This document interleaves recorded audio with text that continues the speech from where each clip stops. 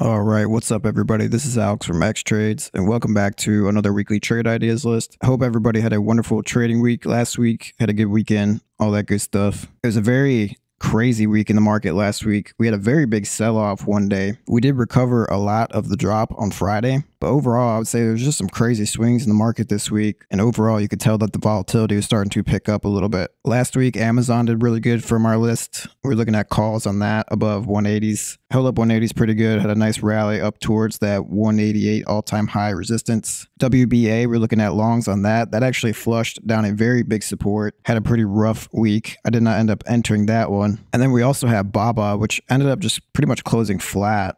Really didn't go anywhere. I still like that for a longer term setup, so definitely keep BABA on watch. But hopefully this week we'll have a little bit more success in the setups, because really it was just Amazon that had a pretty killer week. And usually I would say at least 2 out of the 3 that we cover usually have a pretty good week, but really it was only Amazon last week. But overall, we got some good trades in. TSM, actually I closed in for profit. I was down pretty heavy on it. Ended up recovering very nicely. Hopefully we'll have some good setups this week. Sometimes they need a little bit longer than 1 week to play out. So just because we have a new list this week doesn't mean you have to take the old setups off the watch list. If they haven't played out yet, there's still, some potential there as long as it hasn't broken any big levels. We do have a really big data set on Wednesday. You can see we really have nothing scheduled for Monday and Tuesday. It's really just a Austin Goolsbee interview on the radio at 1 p.m. That's the only Fed speaker for Monday. And then Wednesday is the big one of the week. It's going to be the CPI. It's pretty straightforward. We want to see inflation trending lower. We don't want to see it sticking like the last couple of reports. One of the reasons we went so low on Thursday and sold off so aggressively, we had Neil Kashkari speaking, and he put some doubts into the rate cut narrative. So that was one big reason why we sold off so aggressively. This week, I don't think we have as many Fed speakers, so that could be a good thing. But like I said, we do have the CPI. We want to keep seeing that trending lower. We want to see rate cut odds increase in order to keep that bullish narrative going. So hopefully CPI can continue its trend lower. We don't want to see it sticking, like I said. We do have Austin Goolsbee speaking again. And then also at 2 p.m., we have the minutes from the March meeting for the Fed. You will basically see the same things in black and white that you heard at the press conference or in the pre-written statement from Jerome Powell. And basically, it just gives a little insight into the meeting. Maybe the algorithms will pick up on something in the black and white that it didn't catch during the last meeting, but usually it's basically just a reiteration of what we already know from the meeting. And then on Thursday, another inflation gauge, but on the producer side, we have the producer price index, core PPI, also PPI and core PPI year over year. And then we have some Fed speakers that day as well. We got Bowman, Collins, Goolsbee, and Bostic speaking that day. So it looks like we do have a couple Fed speakers this week. Not as much as we did last week. And I feel like they've just been all over the place. Like there's been all sorts of different opinions about rate cuts, where they think future rates are headed. And it's kind of been a little bit all over the place. And then on Friday, the big one is just going to be consumer sentiment at 10 that can bring some mid-session volatility 30 minutes after the bell. So basically the big one is going to be the CPI, obviously. Second most important, probably going to be the PPI. And then I would say the Fed minutes as well at 2 p.m. And that's on the day of the CPI. So that could bring some volatility as well. It just depends. Like I really don't think there's really going to be anything that we missed. It's basically just going to be a reiteration of the last meeting. And it really just depends if algorithms and other traders pick up on anything that they might have not seen in the last meeting. And then also Friday, consumer sentiment. So that's for the economic data this week. I would say it's pretty stacked. CPI and PPI are pretty big. Also Fed minutes and consumer sentiment. Couple Fed speakers as well Thursday. All right, now to the seasonality this week. We do have April 8th to the 12th. Last week's was pretty bullish. And we had a pretty mixed week last week, but overall, I mean, dips were getting bought, and we'll go over that in the SPY later. So I would say we still held up the relatively positive seasonality, considering we held up levels. Really didn't break anything too major despite that big drop on Thursday. Dip buyers keep showing up regardless, and we really haven't seen a big shift in the market. So this week, it's pretty similar to last week. It's pretty bullish. We got winning trades at 63%, summarized profit at 5%, with 12 gains and 7 losses in the last 20 years. And then you can see there's kind of a little mini dip here. I wouldn't say it's anything too big. The dips don't really get too big until the end of April here historically. And then also another big dip in June. With summer trading, the market tends to get a little bit weak. So we really don't see any big shift in the seasonality or anything. Still relatively bullish, still kind of in an uptrend here historically. And really until the market starts breaking some serious levels, we're probably just going to keep seeing dip buyers show up, as we did on Friday. I mean, that big drop got bought up instantly. So no major shift in the seasonality. We can go down to the 10-year real quick, look at the most recent years, see if we see anything different. So here's 10 years. It's a little bit different. Like we have zero profit here over the last 10 years. We have winning trades at 60% with an average profit basically flat. So nothing really crazy here in the most recent years, but the 20-year data set, like I said, has more data. It's a little bit more credible. And then you can see it's kind of similar towards the end of April when we kind of see like a little dip. I wouldn't even call this a big dip. This is more like consolidation historically that led to another leg up towards the mid part of May. So that's for the seasonality. No big shift or anything. Still relatively bullish. Nothing crazy just yet. So looking pretty good. All right, on to the individual tickers. We'll try to get through these relatively quick. Our first one here, we're looking at Caesars Entertainment. It's going to be ticker symbol CZR. I like how it's been consolidating. It's really hasn't had a big run up or anything lately. It's holding support's pretty good. You have strong support 39.70, 38.33 at this low right here. The 39.70 I believe comes from over here, this little big bounce zone right here. You can see it also held up over here as well. So the 39.70s to 38.33 is kind of like a support zone. Obviously it bounced pretty good right here as well. One thing we do have in the way, this downtrend line, test 1, test 2, big test 3 rejection. Tried to break out right here, went back within, came back out again. Now trying to test that line again. Maybe we can break out here. Like I said, it's been consolidating for quite a while.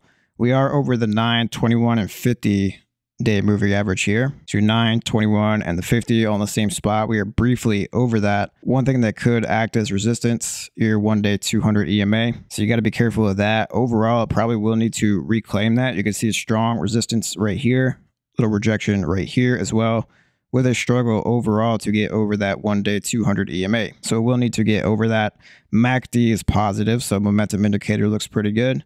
We are over the moving averages. As long as that's holding over, this could probably break back out. Obviously short term, if you go down to the shorter term time frames, you're probably going to find a big resistance here, 44.67. Probably will need to get over that. Probably looks a little bit more serious if you go down to the 1 hour. So that's a pretty big resistance for anything short term. It will need to get over that. I really only like this for longer term calls, something you can give it time because you really don't have a confirmed breakout here yet. You're kind of just speculating on nice consolidation, good support with the potential it could break out here, start heading back higher. If you go to the 1 week, really hasn't gone anywhere for months, probably even almost a whole year. And you can see it's actually trying to break out. Like we don't have a really big breakout bar or anything like that, but it is trying to get out of there. You can see there's kind of a head and shoulders. You got a shoulder, head, another shoulder, but it kind of failed to break the neckline. So maybe that neckline can hold up, act as support, and we can get a little bit higher. So that's for Caesars. I like it for longer term calls, give it lots of time, deal with drawdown risk. If you really want to, you could wait for it to actually break out and close outside of it. Obviously, you do have a couple fake outs right here. So another level you could wait for is that 44.67 break. Obviously, that might take a little bit, but that is another level you could wait for if you're skeptical at this downtrend line. But Caesars, I like calls here. Longer dated, be patient, give it some time. All right, on to number 2 here. This is SE or C Limited. One thing I do like here, we kind of have a little wedge or kind of like a flag formation. It ended up breaking out of that. We also do have a reclaim over the 921 EMA combo on the 1 day. So this bar closed back over. It is now confirmed back over the moving averages, which have acted as very good kind of a trend gauge. You got to pull in here, bounced off of that, pull in right here, bounced off of that as well. A little bit of a struggle once it pulled in right here. Try to break under, but now reclaiming back over. So you have that plus this little wedge or flag breaking out. Maybe the MACD crossing back up would be good as well, but MACD is a little bit delayed, so you don't really always need a MACD buy signal to catch momentum. Just another indicator to look at, but you do have multiple things setting up here for the bulls. Like I said, the wedge, reclaim of 1 day 921 EMA combo. So I do like calls here. Obviously max upside I could see. That's going to be this March 13th resistance. So I had a pretty big rejection there. Really can't see higher than that. I would have to wait for it to break out of that before projecting higher. But there is a lot of sell imbalance right here to kind of fill up. So maybe it can fill up this little sell imbalance area and get up to 63.25 pretty easily. Really just depends on Asian markets. And sometimes Asian markets are a little bit unpredictable. So you never really know. Lots of gap ups and downs, trading at different time zones. So, but yeah, it looks pretty good. I like this little wedge breakout, nice consolidation. Now breaking out of that. Like I said, reclaim over the 1-day 921 EMA combo right here. Also still holding over your 50 and 200, so that's a good sign for an uptrend. It is over both of those. Plus you have the 50 crossing over the 200 here, which is also a good sign for the longer term trend.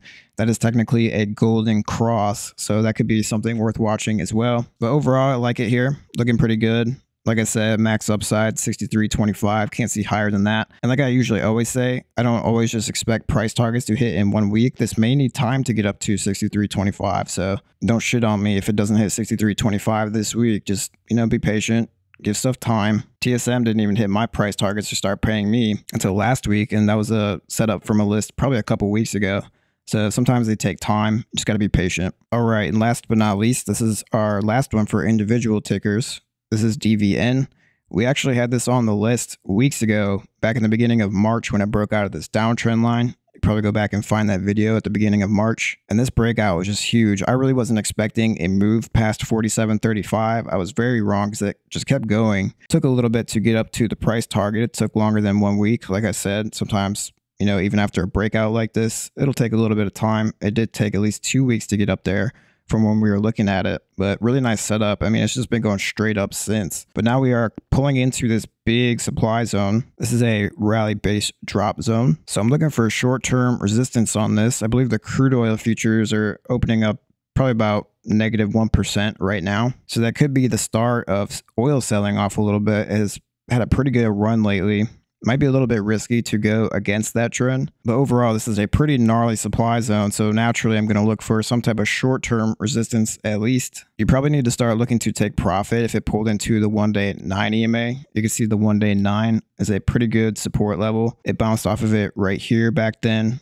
Right here as well. So overall, if it can pull back into that 9 EMA, it could probably hold up there and try to act as support. So you got to be careful with that. If you are shorting on an extension over the EMAs, use the EMAs once it gets back down there as your price target. So you never really know if it's going to hold as a higher low and rip back up. So that's a good short-term price target to go off of. See how it reacts. If it starts closing under that 9, you can start aiming for the 21, etc. So DVN looking pretty good for potential resistance. We really don't have a big rejection bar or anything just yet. You might need to take out this Friday low, which is going to be at 52.33. So if it can take out that Friday low of 52.33, it'll probably signal some type of short-term reversal. But the risk to reward is pretty good here directly at supply. So that 52.33, if you do go short up here, that could be a good short-term price target to look at. Wait for that to flush, and you could aim for the 1-day 9 EMA. Also still at MACD positive, so trend is still bullish here. Overall, the moving averages, etc. So if you do look at short-term stuff, short-term puts on this, a little bit riskier. If you want to buy 30+ days, probably a better bet. Give it time to, maybe fart around a supply. If it wants to go a little bit higher, maybe it can find some resistance inside. That will give you time to deal with drawdown risk. If it wants to go a little bit higher, go 30+ days out. But it just depends on your goals, how big you go, etc. So DVN looking at puts, probably a little bit riskier. Risk off is going to be if it clears over probably 54.50s. If it gets over that, that means it's oversupply and it can probably go higher. So you have a little bit of leeway from 53.40s to about 54.50s. That's your supply zone. It's from this open to this high on this little rally based drop bar right here. All right, and on to the indexes. Last week on SPY, we had multiple levels we were looking at. Also looked at the futures for a second because they were breaking a 52-week high. But you can see on Monday, we got over it briefly, but ended up closing back under it. And that set us up for a gap down on Tuesday. And you can see on Tuesday, we closed back over it, had a nice bounce on Wednesday, and even gapped up all the way back to 52-week high res on Thursday before we sold off very aggressively. The levels we marked are pretty accurate. You had 524s at the 52-week high res. We had 518.22, which is kind of your back test resistance. You can see once we got over that here on Wednesday, it was a very nice pop, pulled into it again later that day, held it up pretty nice, gapped up that day, went up into 524s, the 52-week high res, sold off very aggressively. Once it got back under 518s, even more aggressive, and now we're slightly back over it again. Another thing we're looking at was the S&P 500 futures. So we did get briefly over that Sunday night, but then once we got back under, you could see the flush was very aggressive. We also had this trend line drawn out. You can see once we lost that here on Tuesday, there's a pretty big flush. came back up kind of for a back test of the general area and then an even bigger flush. So the trend was broken. Even your little back test area right here had a nice bounce right there. So the levels worked out pretty good. It was just very all over the place. So for this week, it's basically the same thing. We still have 524s. We have the 518.22. We have this little drop base rally demand zone. It did not tap that. We have 508.50 from this little bounce right here, and then also 505 from this little structure low right here. So same levels as last week. Moving averages, we did break under that 1-day 21 EMA. I did not rush too short once I saw this. I wanted to see how the non-farm payrolls was on Friday, and I'm glad I did. I didn't just jump into a put swing just because I saw it close under the 1-day 921 EMA combo, because once we got the non-farm payrolls, we added a lot of new jobs, has that strong economy narrative, and people bought the dip. So we're kind of back in that 921 EMA combo, just kind of back in the same range. I would say the market's still pretty bullish short term. If we were opening over 518.22s, staying over the 518s does give us a chance to get back up to the 524s. So just watch that 518s. One new thing you can mark is that Thursday low from that aggressive sell-off. So you can mark that as a new level at 512.76. So we have 524s, 518.22, 512.76, and then your lower levels at 508s and 505s. So go ahead and mark those. I would say that the market still looks pretty bullish here. One thing that's kind of showing indecision is this inside bar. We might need to see a break over the inside bar high or the inside bar low before we see any big shift in direction. But overall, still back over your moving averages. We are back over the 518s just briefly, and overall just held up structure pretty good. So go ahead and mark these. Like I said, it'll be pretty good for scalps and stuff like that. I really don't see a big shift in the market until we get under 512s, the 508s and 505s. Probably needs to get inside this gap as well. Right now, dip buyers just keep showing up, and it's just risky to short unless you're really like nailing entries like at the 52-week high res, etc. So that's for SPY. Go ahead and mark these levels. It should be pretty good for day trading next week. And overall, trend is still holding pretty good. Really haven't seen a big shift technically after Friday's close. All right, and on to QQQ.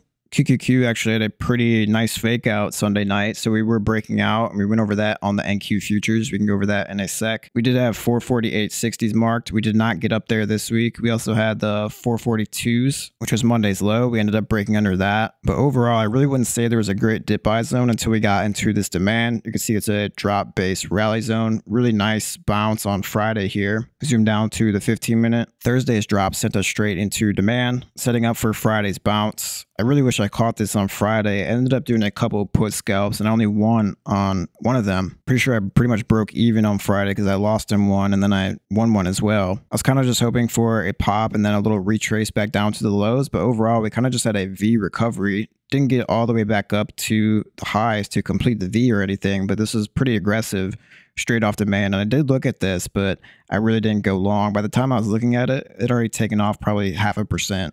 Which is a pretty nice move for options. So that 442.50s for the QQQ is pretty big. You can see we kind of wicked off of that. We will need to get back over that. If you want to go ahead and mark that, that's the previous week's structure low right here. If you can get over that 442s, there's a straight shot to 448s, or at least this little Thursday structure high where we sold off so aggressively at the 446.95, probably just 447 flat. So we really want to get over that 442s in order to get to that level. Otherwise, if you want to wait for a little dip buy, you can wait for it to pull back into demand. That could be a nice scalp once it gets down there. Friday proved that.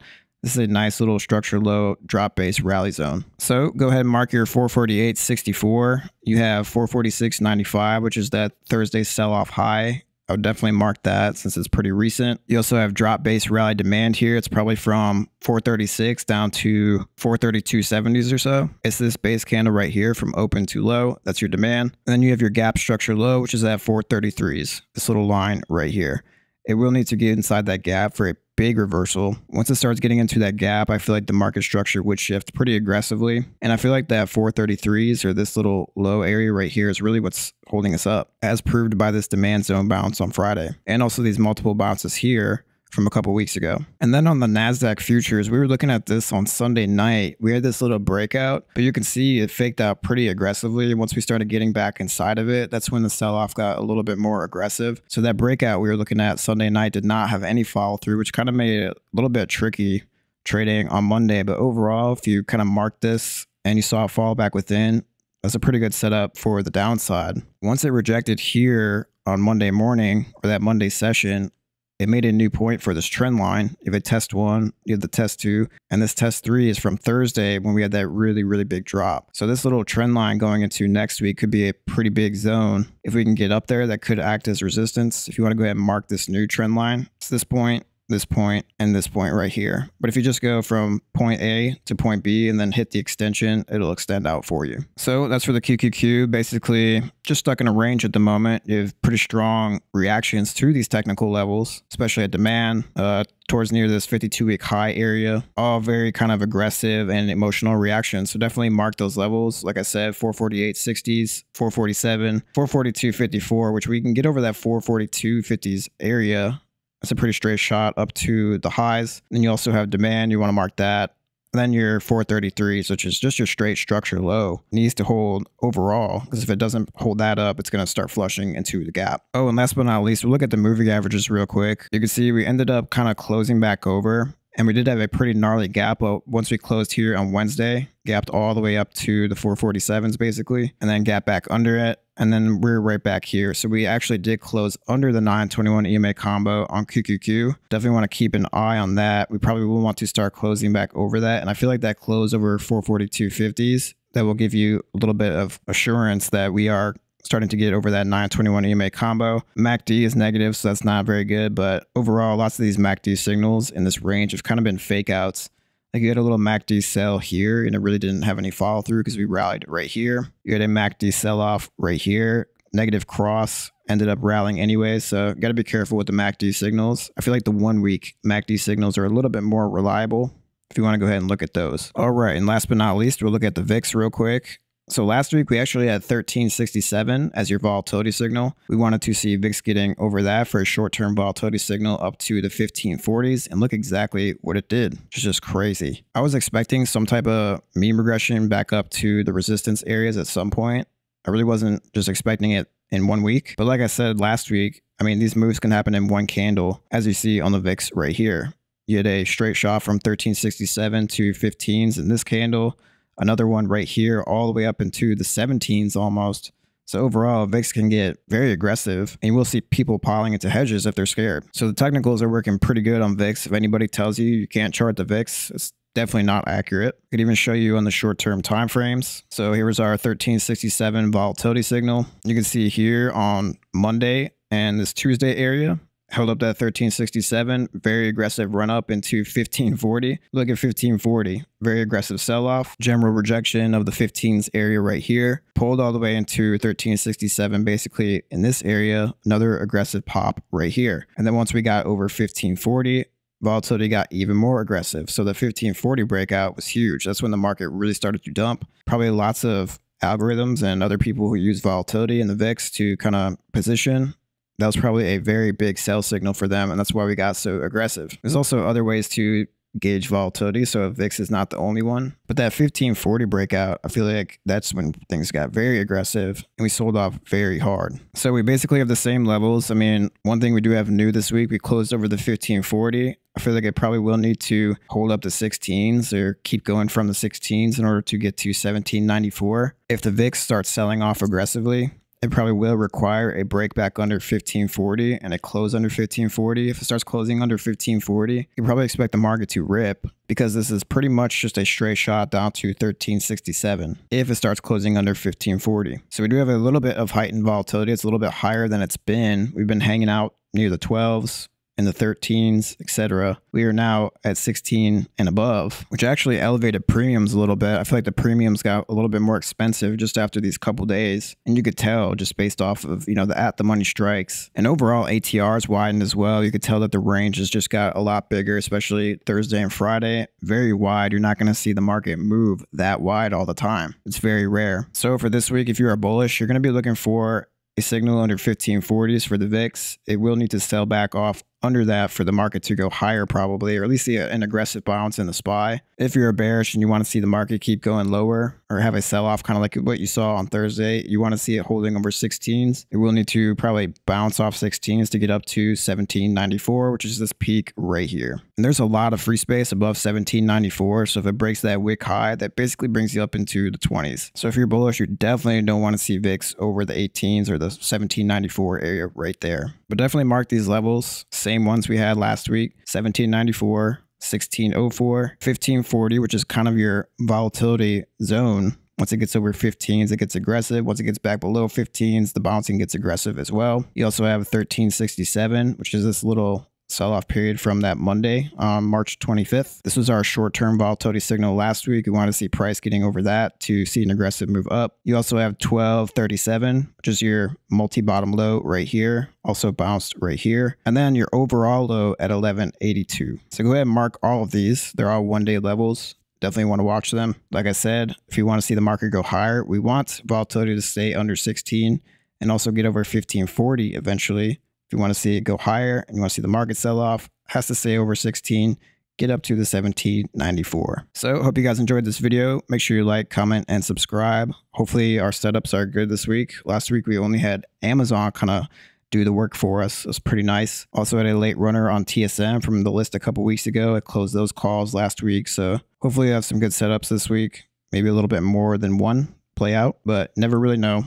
Market's unpredictable. All we can do is take the risk, look at the technicals, etc. So I love you guys. I'm gonna go ahead and get this chopped up, sent out, all that good stuff. I love you, and I'm out. There's a reason why Xtrades is currently the fastest growing application on the market for sharing financial ideas. With over $2.5 million paid in the last 2 years to contributors, users are flocking to see what trades the top traders on the leaderboard are sharing in real time. If you're looking to grow your reputation as a trader on the internet or discuss your trading ideas with other reputable investors, click the link below and get connected with a trading mentor today, completely free of charge.